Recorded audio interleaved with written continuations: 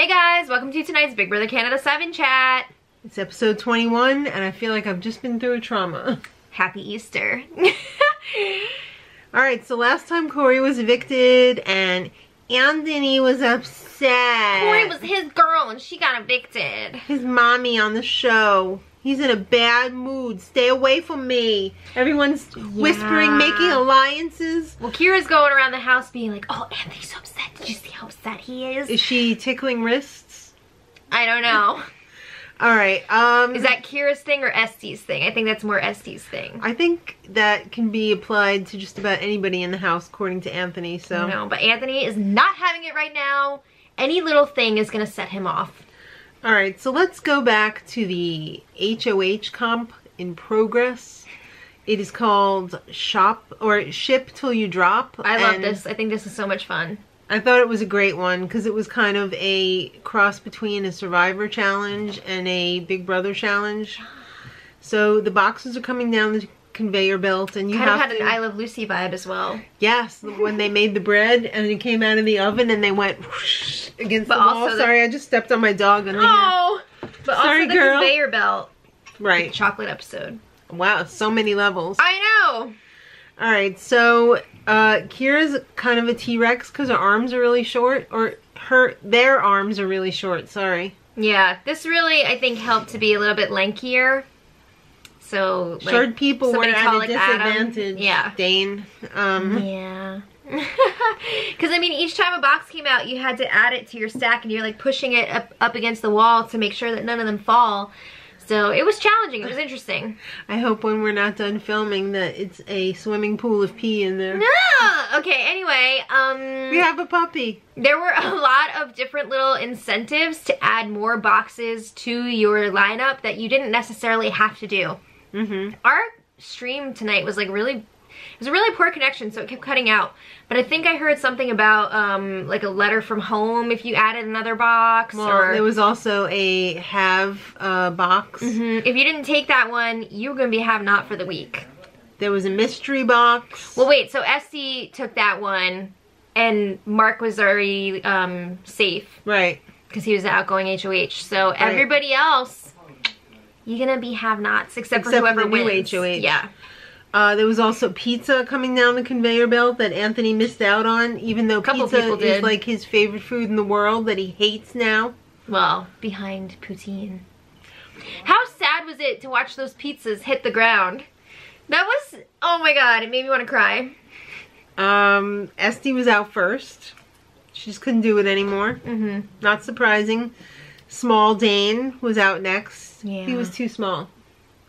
He just couldn't, he kept trying to like kick up the, Yeah, it just wasn't happening. No. Kira was out next. Of course my boxes aren't straight. I'm non-binary. We know. Yeah. And then Damien shortly after. After Kira, yeah. His was making like an arch. That was probably a good idea, but... Well, it came down to Adam and Anthony. And Anthony is like, yo, let's make a deal. But he didn't wear a costume, so... He said, let's make a deal. You lose. Yeah. But I mean, he was offering up some things like, you'll be safe. One person that you choose will be safe. I have to see my mommy. Now, do you think this was just like a for show thing and the one person that he could choose to be safe would have been one of the pretty boys? Or do you think he could have picked Kira and then there wouldn't be very many options there, you know, Esty and Damien to go up on the block? I don't know. I think it was for real. I don't know if Anthony would have honored it. You think Anthony would turn on the pretty boys given the chance? Maybe. He might. I don't know. It's getting down to it here. I mean, I don't think he would have gotten rid of Adam, but I don't think he would have kept the other person safe. Alright. Well, anyway, it didn't matter because Adam was not taking that deal. No. So... He already got screwed over when Corey took Sam out. Your girl took my girl out. Yeah, so he's not going to let that happen again. So Anthony dropped his boxes, and then Adam dropped his. Yeah, so Adam is the HOH. And Anthony was super pissed. he went into the house and he was throwing shit around, and he was expecting Adam to throw it to him. He said, I'm gonna have a conversation with everyone. Specifically Esty and Kira, because he wants to make sure that they're not spreading non-truths about him. Alright, so... But wasn't it ridiculous that he expected Adam to throw that to him and he was all whiny about it when he didn't? he was pissed that Adam didn't drop his boxes after Dane. Because this was not the one for him to win. Jeez. What is that supposed to mean? Is it because he wants Adam to be able to play in the double? I don't know. So that it would be a guaranteed win for the Pretty Boys? Maybe. Because he can't win unless somebody throws it to him, right? Yeah, well, after that was all said and done, there was a lot of tension between Anthony and Kira. So Anthony sat down with Kira. And was a whisper douche. He was like, I'm gonna whisper because I don't want you to think that I'm being, like, intimidating with you. That was so douchey of him to do that. So Adam was there as well, witnessing the douchery, but doing nothing about it. He would jump in every once in a while, but yeah. Anthony was like, Kira, you're the biggest liar in the house, blah, blah, blah, you're weak. And Kira actually made some really good points calling Anthony out on his game, saying, you're allied with the strong people, and then you try to, like, mentor the weak. And then Anthony was like, you're weak, you're a weak player. Jeez. He does not have a very nice strategy. I don't know how it's working other than I feel like he's bullying people. He's definitely been a mastermind this season, you have to admit it, but I don't like the way he makes it personal. Like the way he tries to humiliate people. That's just, it's sad. It is sad. And mean. Hurt people hurt people. Exactly. Alright, so he also is doing it for revenge because he thinks that Kira has disrespected Corey. Ugh. And then he's schooling Kira on the game. He said he's never touched the block because he's never said anything incriminating. And Bowie disagrees with Anthony. That's bull. Yeah. So he was really douchey too. He was like, Kira. Yeah. I would have been like, Anthony. Fartony. Alright. Let's see Adam's HOH room. Okay. He got some fly sketches. And he got a video message from his very young looking mom. It was so cute. She looked good. And he was crying. Mommy. And he's taking Dane to Wendy's. Because they're besties. Yeah. Doesn't everyone in the house see this by now? Come on, guys. Wake up. Wake up.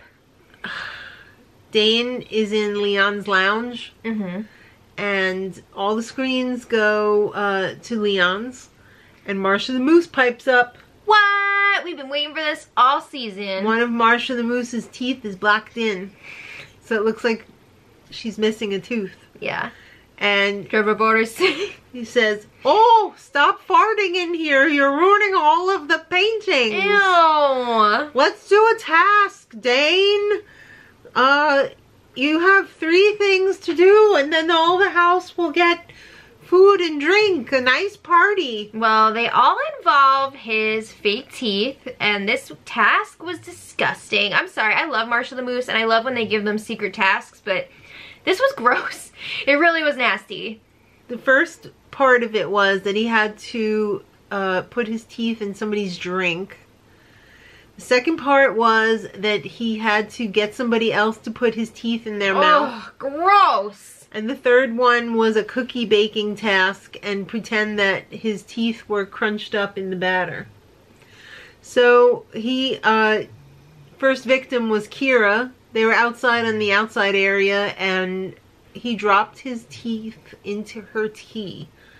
And she drank it with the teeth in there. She was like, what is this metal in here? That's disgusting. Yeah. And then he got Esty to put them in. That looked hilarious. Which I think was even worse because she knowingly did it.